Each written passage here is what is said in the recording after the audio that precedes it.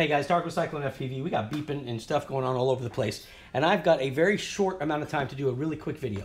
So here's how it's going to go. I had a customer that's wanting to know how to hook up the R9MM, the FrSky R9MM long-range receiver, to a F4 board and allow for telemetry and allow for RSSI feedback and so forth. So I'm going to do this very quickly and try to show you guys, which is kind of not the norm for me. But I'm going to split screen the following. All right, so here we go. So on the table, what you see here is this is a Airbus F4 board from HGLRC. This is a R9MM with the inverted S port on the bottom, and I've already wired it up. Okay, so I'm going to try to zoom in where I can and see if I can show you guys what we've done. Okay, so on this board right here, what you can see is I've got the S bus, the 5-volt and the ground run, and then I've got the bottom S port here run to TX number 3 on the board here. Okay, I know it's a little blurry, but that's where it's run, and that's what you need to keep in mind. So you have 2 S ports here, and when they did the new R9MM, this is the new port here on the bottom, and this would be the, well, it's kind of weird to say, so it's the inverted port, which makes it uninverted. I don't know. I can never. All I can tell you is it's kind of awkward here the way they word it. But let me see if I can put this here for you. So if you can just look at that picture real quick, and let me see something here for you, so I can kind of explain this a little bit better and get the screen ready. So all right. So let me make sure I've got this here.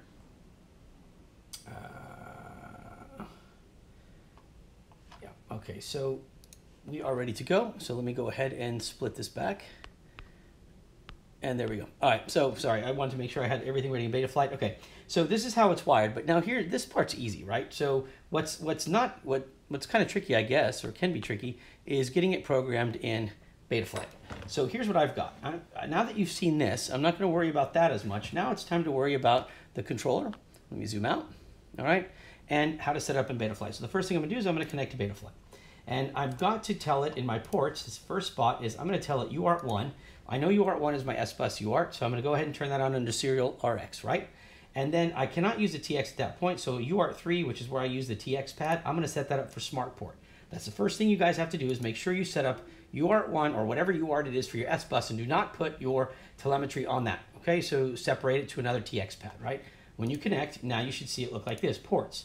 UART1 is the S-bus, and then I have smart port selected for UART3. With that done, go to configuration. In configuration, I don't care about anything else here. All these are not even set up. What I do care about is make sure to go to your receiver and put your serial-based receiver and make sure to put S-bus, all right? And then when you come down here, make sure to turn on telemetry and click save. There, that's step number 2, all right? Now, when you connect back to this, right, I'm gonna go ahead and turn on my QX7 right now. Now, this is bound already. I've already done this, so we don't have to sit here and watch this. So let me get to this point. Okay. When I go and I'm going to hold the menu button, sorry, I'm going to press the menu button and I'm going to hold the page button down twice, and here we go. This is my telemetry screen on my QX7, right? So right now, if I tell it to, I want it to discover new sensors, and I'm going to let it start running, and what you're going to see is you're going to see it discover a couple, right? These are a couple dinky ones. There's nothing really big happening here. These are standard little things, right? But what you're trying to do is, while it's trying to discover new sensors, and let me make sure I've got everything set up here. Okay, so it's discovering right now because the stop discovery is what's shown on the screen. So it's trying to discover new sensors, and I'm going to go ahead and flip on my my board real quick. Okay, so here goes. So these are the sensors that it's got right now. Okay, and everything looks good here. The reason it does is because the settings have to be like this. By default, this is how the settings are. Go to your CLI and type set TLM and hit enter. Right. And the things that you want to look at are the following. Okay. Now, if you look here, you see how there's nothing, now you don't see any stars here populating, right? There's nothing populating, there should be. It's supposed to be moving, and it's not. The only ones that are moving are these 2 right here, okay? Look at your screen there, and it says set TLM underscore inverted equals off, right? Okay, well, we're gonna change that. What we wanna do is we wanna say set, let me move this out of the way, set TLM underscore inverted equals on. And now I'm gonna click save. Okay, now watch my transmitter. Watch all the little stars start popping up, and all of a sudden we are now getting updates. Okay, so trick number 1 or key number 1 is make sure you set inverted to equal on. All right, and that is how you can do that one. Now, the next part, and we're going to connect back to Betaflight. If you go to your CLI and you say set TLM, you're going to see where it says half duplex. Leave half duplex on. For right now, leave it on. Everything is doing just fine as it's supposed to. Okay, so we're going to exit. Okay, and we're going to let it restart, and there we go. We're going to start seeing our stuff populate here, right? And we're getting all the information. The VFast is going to be our battery, and I control it here with the DC current. So I'm going to turn down the battery current, and watch what happens. I'm going to turn it up. See how it's moving? And I'm going to turn it down. Okay. Now, one thing that you're going to notice here is the next part is, so now that you have your telemetry working, now you can play with this. You can set TLM inverted off and see if that works for you. If you're not getting results like I'm getting, switch the on and off on your telemetry being inverted, see if that helps you. The next thing you want to do, the next thing he wants to do is he wants to get his RSSI out onto the flight controller, right? So here's what you're going to do.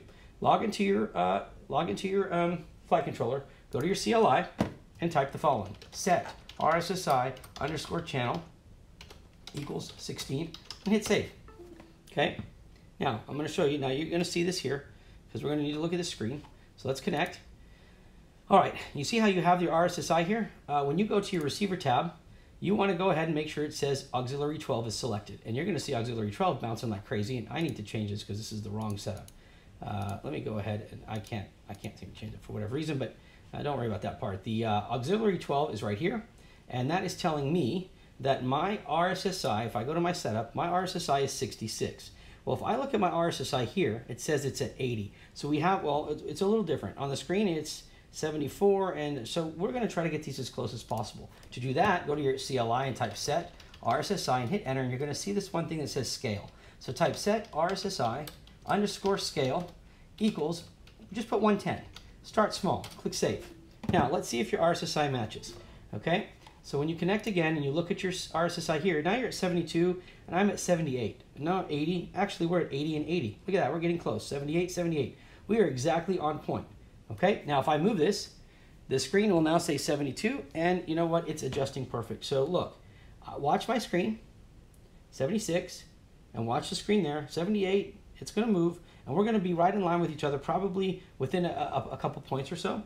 And that is perfect for me. I have no complaints on that at all. But this is how we're going to get these to match. And that is how you're going to get RSSI. So when you go to your OSD and you tell it you want RSSI value, you could tell it to display that. It'll actually pass that through and put it on your screen right there. Click save and you're done. All right, guys. That is the fastest it's the fastest I think I've ever done a video. And it's because I'm trying to get to my son's football game.